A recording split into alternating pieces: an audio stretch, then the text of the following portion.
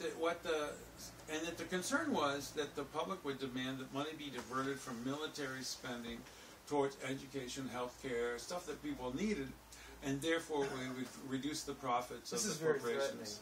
Yeah. Right. And there was actually, we would hear rumors about this through reporters and stuff all through the 80s and 90s. But in 2009, there was a C-SPAN aired a lecture several times in April of that year where the State Department official compared Al-Qaeda and the people that share the vegan meals in the parks. He didn't explicitly say food, not bombs. No, he would never once in the hour-long lecture say food, not bombs. Right. But it's not like he was referring to some other people who were sharing the vegan meals in the parks. No, he said that the group had been around for nearly 30 years, which would be true. That would be food, no bombs.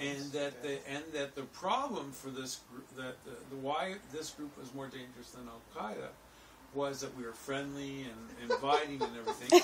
But because you didn't call them infidels. No. They said that we were having this impact where the American public was visiting the meals and eating with us and starting to believe that money should be diverted from military spending to education and healthcare and other social services, and that as a result there wouldn't be enough resources available for the United States to be able to fight countries or groups like Al-Qaeda or countries like Afghanistan and Iraq. Mm-hmm. And therefore there would be this crisis for America, all because of the literature and the banners and the public sharing of meals in city parks. It would bring down the entire country. Yeah, that's what they're saying. Oh, wow. That's really interesting. I mean, that's very alarmist rhetoric considering how out of proportion the U.S. military spending budget is to every other countries in the world, that we could cut half the U.S. military budget, 2/3 of the U.S. military budget, and still be out in front of the other countries outspending. Right, and the vote that just was taken today increased military spending by another $20 billion. While they're cutting food stamps. Yeah, while they're cutting food stamps by $20 billion, and they're cutting like WIC, Women, Infant, and Children. So all these things are being cut at the same time that they're increasing military spending. And so there seems to be a crisis right now where there was actually a set of trade groups, like the aerospace industry trade group and stuff like that built websites and ran campaigns and got on National Public Radio, Fox TV, all that, to say how dire it was that the groups, they never said food not bombs again, but they said the grassroots groups were having such influence that Congress might not stop the sequester, and therefore the budget would be devastating to the Pentagon, and that they would have to lay off all these workers and blah blah blah, and so it basically just it's like the David and Goliath or something like that. Here it is, people with virtually no resources, faithfully coming out every week with their meals, with their information, with their banner, creating this community. And this debate about these priorities, and it's interesting because just as we speak, this is probably the most urgent time in this debate this month, December, because the cuts will be so dramatic to public spending on things that people need, pensions, all kinds of stuff. It's going to unemployment 1,300,000 people losing their unemployment on January 1st.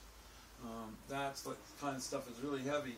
And at the same time, most of the military spending on Earth is by U.S. allies. Right. And yet we're also 50% of the U.S. military spending worldwide. So it's like, who are we fighting and for what? It's like really crazy. Well, it's it's a trend that's been coming to a head for a while now, this sort of budget, what's the word I'm looking for? The budget cutting. Austerity. Austerity, that was the word, and it went somewhere. And this austerity fever that's been going on in Washington, and there's hardly anybody really left. I mean, like, that is willing to stand up to that. A few people in the Democratic Party, but not enough to sway a vote. And so I really think that it's going to come down to how the American people, the grassroots movement, respond to this crisis, because we're obviously not getting any leadership from Washington.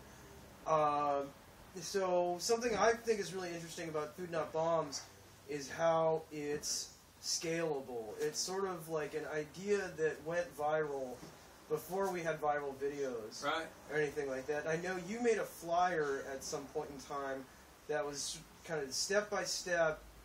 Even if you've never had any experience with Food Not Bombs before, you could read this flyer and know all the basic things that you need to know to put together a Food Not Bombs chapter. Right. And so that allowed it to be reproduced in other places. Did you talk about some of the places around the world where you've encountered Food Not Bombs chapters? Yeah, well, I've been in Africa, and we're active in Nigeria, Ethiopia, and Kenya.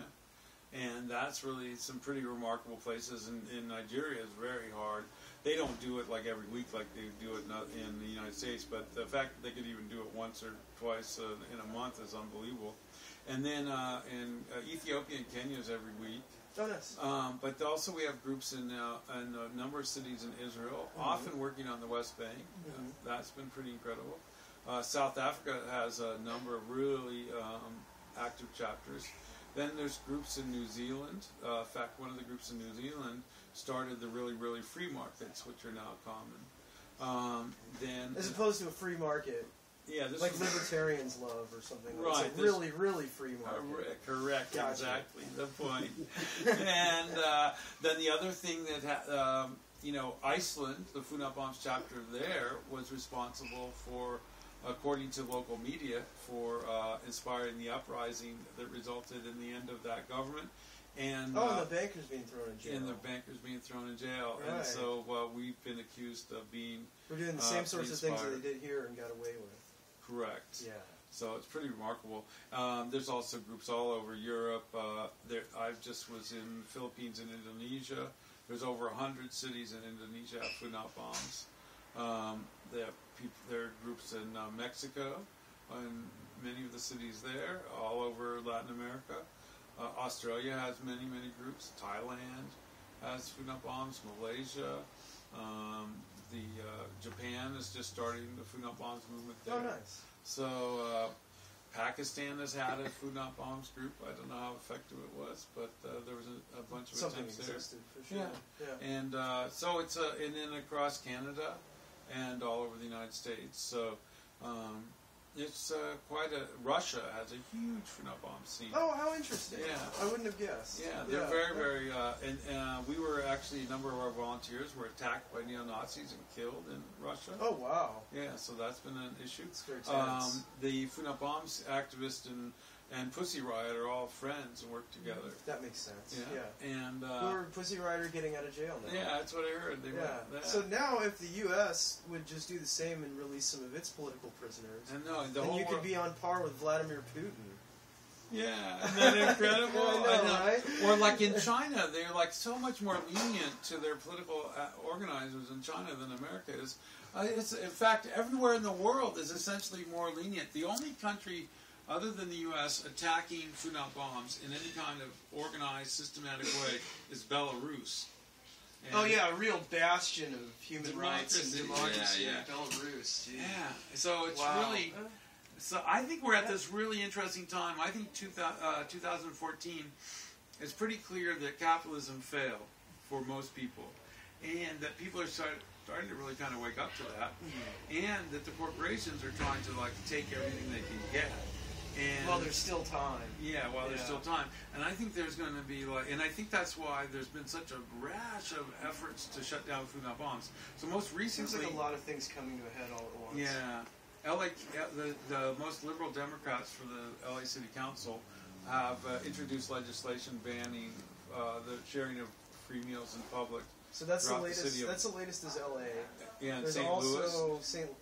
St. Louis had the church was shut down. Yeah. There's a few years back you were involved in a defending food not bombs from being attacked by the state in Orlando. Orlando. Are there any other places in the U.S. right now that are kind of red alert for food not bombs chapters? Houston, Philadelphia, Seattle is looks like Portland, Oregon.